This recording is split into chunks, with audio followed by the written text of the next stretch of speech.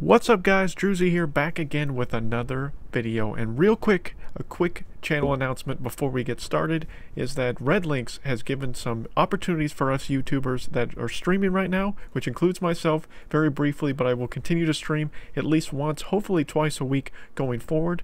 Has given us the opportunity to give away some really awesome, cool stuff to you guys, our subscribers, people that pay attention to our streams. So what's going to happen sometime this week, probably tomorrow or Thursday, I'm going to post a stream where I'm going to be giving away 500 Cartman coins, 500 PvP tickets, and 45 in-game cash to one lucky winner. We'll get all three of those items. That, of course, will start this week and will continue in the weeks going forward. There's a number of us YouTubers that are available for this opportunity. I have to have the contest done by Friday, so I'm either going to be doing it on Tuesday, Wednesday, or Thursday, week to week, and that will change. I'm going to try to do it on Wednesday, so tomorrow is when I plan to try to stream for you guys here live. I'm not quite sure on the time yet, but I will try to post a reminder on my channel as far as to kind of pre-warn you guys of when the stream's going to happen. So hopefully a bunch of you can check in, and towards the end of the stream I will randomly pick a random person to receive that in-game loot. But let's get on and talk about what we're going to talk about today. So a lot of you guys have been asking me, hey Drew, what's a deck that works really good for you right now within the game? And this deck has been killing me for both PvE and PvP, and it's in my #1 deck slot for a reason, because this is the deck that I've been using, guys. I've shown it in in my last 2 streams and in one of my previous videos last week, but this is the deck, guys. It is an adventure fantasy deck, and it has a nice cost of a 3.1 energy, and it's just solid all around. It provides a lot of value. There has some interchangeable parts. Lightning Bolt, in my opinion, could be interchangeable for PvE, and it could probably be Arrow Storm, would probably be the best to deal with a bunch of swarm units. That's really the only real issue with this deck, I think, is dealing with a bunch of swarm, because there's a lot of levels where there's a bunch of rats or a bunch of underpants gnomes or a bunch of pigeons that will come at you at certain times during your fighting, and Lightning Bolt isn't great at that. So Lightning Bolt's probably the one that's the most interchangeable item for PvE. I would suggest Arrow Storm for this deck, or you could use another option of preference of choice, but that's really the only item that I would say probably could get rid of. You could probably get rid of Fireball as well for PvE. Spells really aren't as powerful in PvE as they are in PvP, as far as like push wipers kind of situation, but those are the only really interchangeable ones, in my opinion. But for PvP, this deck has been killing it for me, and I'm going to showcase both PvE gameplay and PvP gameplay for you guys, so I can break down this deck for you, because I want you guys to be as successful as you can with this deck, because it's solid all around. Yes, card level is going to play a factor as you push farther and farther in PvE as well as in PvP. So right now, I don't think this deck's quite ready for Legendary. I don't have any level 5s in here yet for my common cards. I've got a bunch of level 4s. I'm trying to work to get these levels up, to get it more to turn up to, you know, the standard that I need for Legendary Arena, but I'm almost in the 49 right now in the Silver Shield with this deck. So this deck has been pretty successful for me. I've won quite a few matches. But let's quickly hop into some PvE battles first and then PvP battles later, so that we can kind of break down on how to best use this deck. Alright guys, we're going to start off our PvE experience with a Hokan Clyde battle of a 15-15 PvE level, and then I will showcase it against a PvE leader as well after we get through this fight. Now, you know, because I kind of wanted to showcase just the strength of the deck in a PvE setting in 2 different scenarios. So as you see here, we're going to be fighting against level 5 enemies all the way throughout. And yes, I know that some of you are going to be thinking that my new kid is a big advantage for me here. The level 15 is a nice advantage for me. I will not deny that in any way, shape, or form. But the deck in itself, with the right card levels, this deck is extremely effective in a PvE setting, even though, in all honesty, this was designed more for a PvP style match. So able to take out, and of course the starting hand also plays a factor in the beginning of your PvE experience, and knowing kind of how the layout is going to be. So I know that there's going to be this enemy brute that's going to be coming towards my new kid, so I made sure I charged up with Kyle's, you know, super essentially, to kind of get to the point where I could whittle him down and get him before he could take my first bar down on my new kid. Now in this situation, I would have loved to have Fireball to fireball that left hand side spawn with all those different units, especially with Inuit Kenny. As you see, I use it there, but it's way too late. I wish I would have been smarter enough to save up the energy to do it here. Now I've got a bunch of level 5s to go, and I am running low on energy, so I have to use Paladin Butters here, just with his quick attack speed and ability to do damage. I believe I lose use a bar here with my new kid. No, I'm able to save it between Kenny and the shield from Paladin Butters. So now we're about to get to the point where we have the leader spawn, which of course is going to be Hook Hand Clyde. And now I'm in a debacle. So what I've decided to do is not spawn any units right away when Hook Hand Clyde spawns, because he's still going to use that war cry. So I want him to use that war cry on Kenny first before I spawn in Stan the Great. And I want Stan the Great in there because I would like to be able to put an assassin behind him like I'm able to do here, and whittle down all of these range units that I knew were going to spawn behind Hook Hand Clyde. Now I'm able to use my explosion along with a couple of fighters to just whittle down Hook Hand Clyde and finish him off before he's able to kill my new kid. Now I feel like my level advantage was nice to have that extra health as well as be able to do that extra damage, but let's go ahead and look in a leader situation and see if it's any better. Alright, so we're going to fight Stan of Many Moons. Now this is the 11 of 15, the 10 of 15 stage, so of course it could be more difficult. I believe I fight against level 3 enemies throughout this, but I feel like this is a difficult boss fight because you have to fight through a wave of enemies before you get to Stan of Many Moons, and I feel like this is the best way to showcase this deck right off the bat. So I'm able to get Sheriff Cartman right off the bat, which I do want to use him. Then I want to be able to deal with Shaman Token as well to get that fighter out of the way. And these towers are kind of dwindling down on my Sheriff Cartman, but they're not really doing a ton of damage. So I'm going to wait till a bunch of enemies are on the battlefield before I use Stan's ability. And I'm just going to use Princess Kenny to kind of whittle down on the range unit tower, essentially, to kill it as quickly as possible. So now I've got a pretty decent little push here. I've got a couple of assassins and Sheriff Cartman. Now I feel I need some air support with Terrence Mephisto, who is phenomenal in this game, especially against rats. There's a lot of times in some of these adventure levels where there's a lot of rats that are going to spawn in, and that's why Sheriff Cartman and Terrence Mephisto are both great at that, be able to wipe it out very quickly.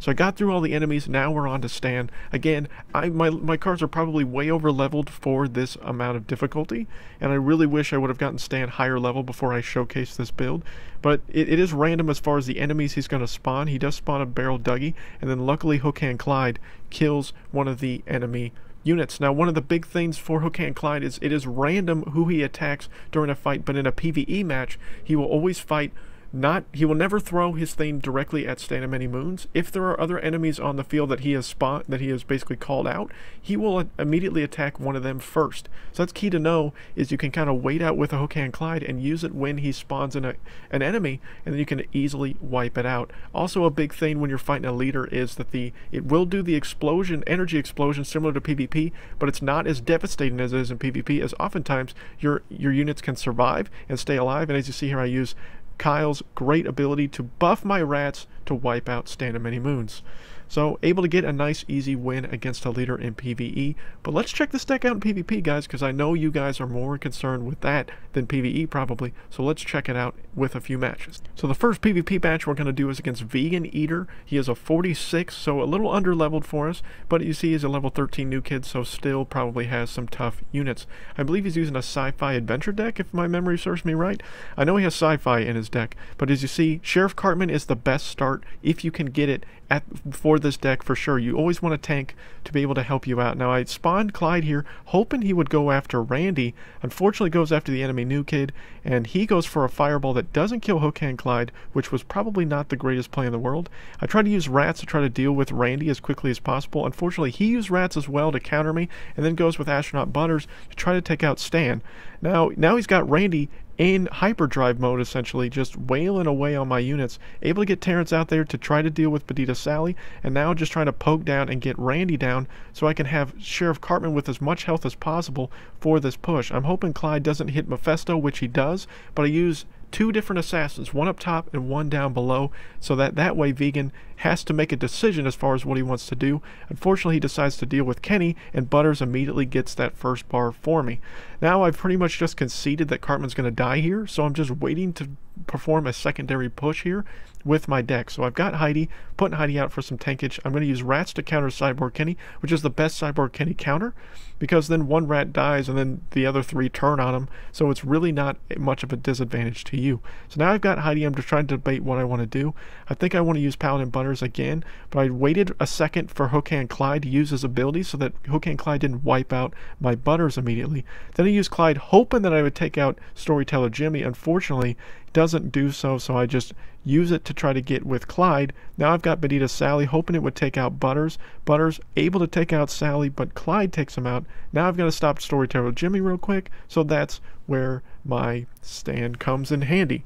I'm just going to succeed, you know, just let these rats do their thing with my new kid in stand, and I'm waiting to use the debuff when he calls down some units. So here comes the unit program stand, so now I'm going to use my stand ability. I decide to lightning the stand to try to get him off the battlefield because I don't want his charge ability to affect a possible push here. So I do go with Princess Kenny, who's going to die to Dog Poo pretty quickly. But now Dog Poo can't really do much damage. I want Heidi, and now I just want to play as defensive as I can, so I'm going to get my tanky units with Heidi and Cartman out there to try to distract as much as I can, and hoping that Hook Hand Clyde doesn't take out any of my units. It takes out Sally, who I tried to sneak behind to take out Storyteller Jimmy, which was unfortunate, but now I've got Butters. And if you guys have never played with Paladin Butters just beelines for the leader so much, and it can be kind of annoying and a disadvantage to me. I would have loved to have Rats with Kyle in this situation, and would have loved to have him for Kenny. Unfortunately didn't have either, but I'm going to have to use my Kenny to counteract this Butters, at least enough to where he doesn't do damage so my new kid can deal with him, and able to take all that out and easily get the win in the first match. So as you can see, guys, this deck works pretty well for both PvE and PvP, but we're going to show you one more PvP match real quick so you can get an even better understanding of this deck. Alright, so match number 2 against Bet's Dude. Fuck Them to Death is the group. He's also a 48, so right around the same level as me. And as you see, a higher level in with the new kid at 16 over my 15. But let's see if we can still get a nice win with this deck. So unfortunately I don't have Cartman to start, so I go with Calamity Heidi because of her tankiness, because I want basically a tank out in front if I can do it. He goes with Hook Hand Clyde. Unfortunately I set my Hook Hand Clyde down, but I'm able to take their Clyde out. My Heidi, unfortunately, is going to be low, but as you see, a bunch of level 5s in this guy's deck, and he's using a adventure mystical deck, which can be a really rough deck. Now I've got to deal with Friar Jimmy, and then now I've got to deal with Zen Cartman as well. He's going to go with Aerostorm, which was an interesting combination, but as you see, my Princess Kenny didn't take any damage from that Aerostorm, which was weird. I don't know why that happened. Must have been some kind of glitch, but I mean, it benefited me, so I'm not going to complain myself personally.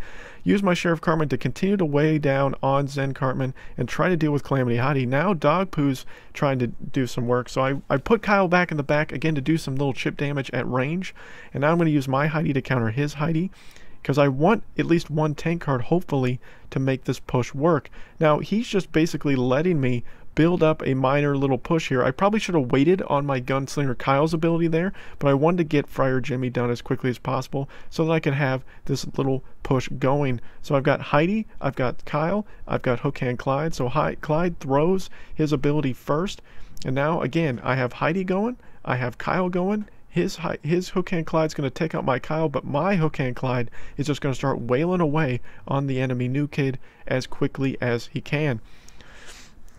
Unfortunately not able to take the bar, but that's okay.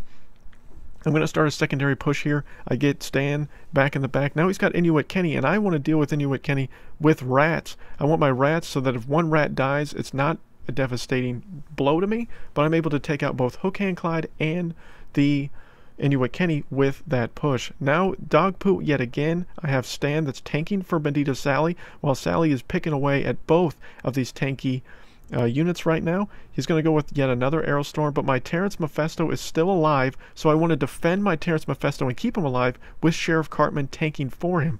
Now I'm going to put Kyle out here, which was decent timing, and then I'm able to use also my ability with Cartman to wipe out that Pigeon Gain and take the first bar. My Princess Kenny play was terrible. Should not have used her in that situation. Should have waited, but unfortunately I panicked a little bit and I placed her when I probably shouldn't have. And now I just decide I want to be defensive, so I'm going to wait and use Hook Hand Clyde, hopefully in a defensive position. And it does do some significant damage to Friar Jimmy. I play my rats again to be more defensive. Hit him with a good game for our second PvP win.